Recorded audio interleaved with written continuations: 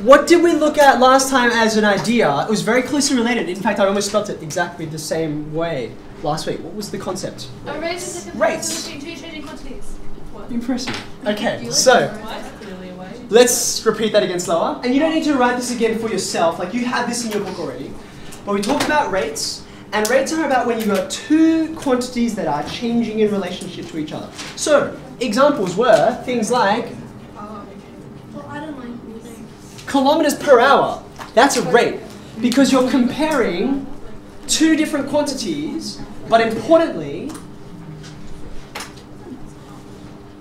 We're away, so we're taking initiative. you can possibly do it later. Oh, sorry. We're comparing two different quantities, but importantly, this is what I want to emphasize. These units, right? They're different. In fact, they have to be different because they're measuring different things altogether. Like distance and time are completely different concepts, right? So rates like kilometers per hour, or we even looked at like, say, dollars per book. You remember when we were looking under linear relationships and we said, okay, anytime you want to compare two different quantities, you can draw a set of axes, draw a line there, and off you go, okay? But again, you've got two different units that are being compared. Now, ratios are similar in that you're still comparing two different things, but instead of comparing two things that are very different to each other, it's where you're comparing two things that are similar. They're of the same style. So ratios compare quantities with, and I'm actually going to say the word similar rather than the same, and I'll explain why in a second. Okay? Rates are about comparing quantities with different units, like completely different, like qualitatively different. Whereas ratios, they're about saying, well, I've still got two different things, but the two different things, I measure them in similar units, okay? So, here's an example. I might say, e.g., compare two different distances, okay? So I might write, say, 80 centimeters, and the typical symbol for a ratio, as opposed to a rate, which is like a slash, is a colon, like that, okay?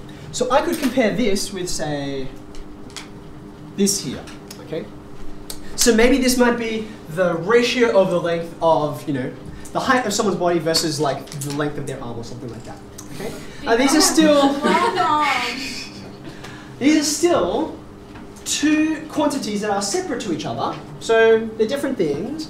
But when I look at them, they're actually the same kinds of units, right? So they're both about length. Now, being that you're comparing two different things that are really in the same neighborhood, right?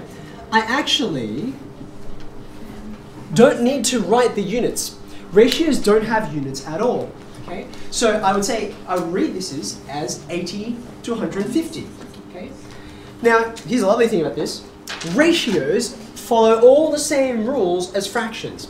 In fact, that's why fractions are called, if you remember this, all the way back from year 7 when you did fractions, decimals, and percentages, we call them rational numbers.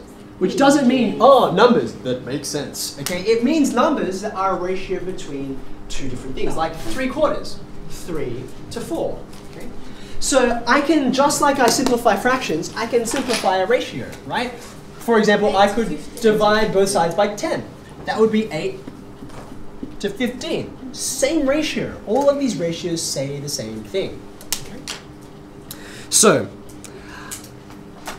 what can we do with these things? Okay, what kinds of skills are you going to need to demonstrate? Well, remember I said they're similar units. They don't have to be identical, okay? For instance, what would be another common way to measure someone's height? Not in centimeters, but well, you can go feet, you can go imperial if you want, or meters, like they're both common, okay? So I could have written this, I'll leave this, I'll still stay here. I could have written this as 80 centimeters to 1.5 meters. Okay, this is still the same ratio. I'm just using this skill we've been looking at recently, which is converting units. Okay, yeah. Like, you would convert on every question that would do that. You would convert it to. Yeah, very good. So what I'm trying to get to is something like this. Like this is as simple as possible, right? And so if I got given this, the first thing I would do is I would convert the units to be the same.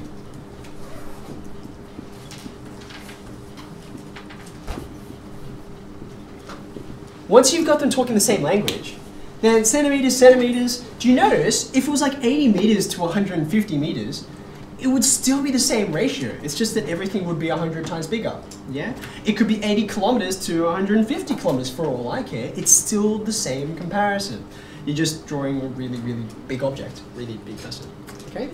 So, the first thing you want to notice is that just like fractions, you do everything with these that you can do with fractions. Secondly, sometimes they don't come up with identical units. They're just similar, right? Like meters and centimeters. And if that happens, the first thing you should do is you should convert, okay? Secondly, like you can see this path that we went down here. I need another color. This path that we went down from the top to the bottom is what we call simplifying a ratio. Just like you would simplify a fraction, right? But sometimes you actually want to do the opposite. You want to go from a simple ratio to something more complicated. So let me give you an example. Here's a question.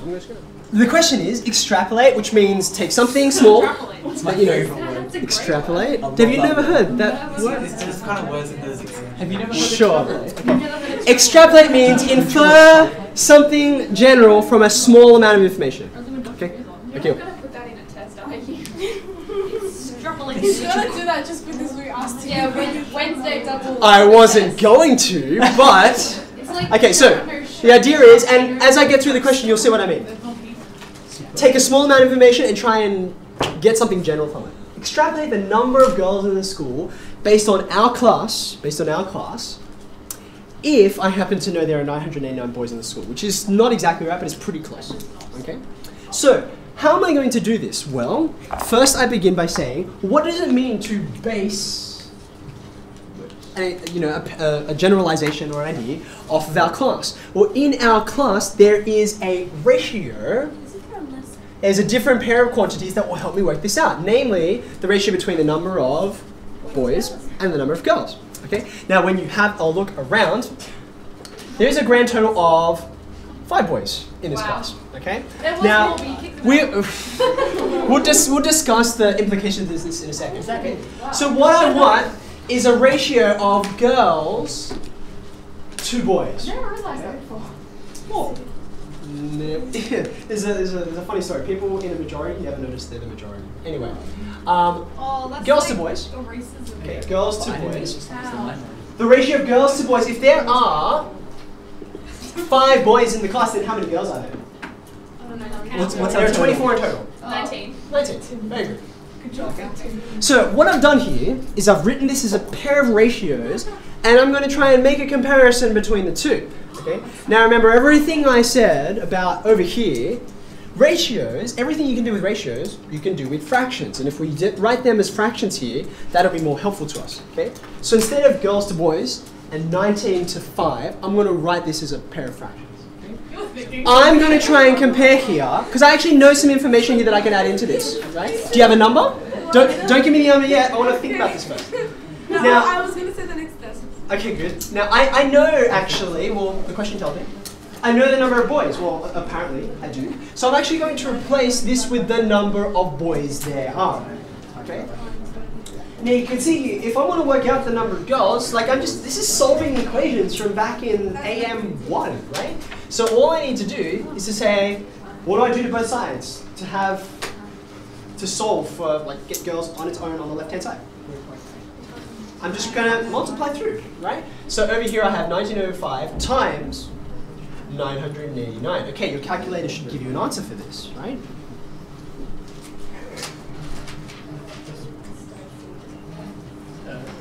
Someone got something? 3,758.2.